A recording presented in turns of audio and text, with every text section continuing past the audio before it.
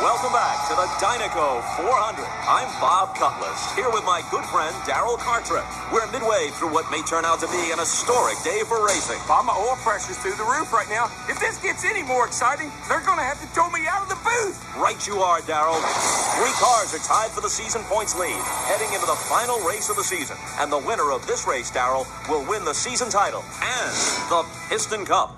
Does the King, Strip Weathers, have one more victory in him before retirement? He's been Dynaco's golden boy for years. Can he win them one last Piston Cup? And as always, in the second place spot, we find Chick Hicks. He's been chasing that tail pin his entire career. Chick thought this was his year, Bob. His chance to finally emerge from the King's shadow. But the last thing he expected was Lightning McQueen. You know, I don't think anybody expected this. The rookie sensation came into the season unknown, but everyone knows him now. Will he be the first rookie to win a Piston Cup and land Dynaco? The legend, the runner-up, and the rookie. 3 cars, 1 champion.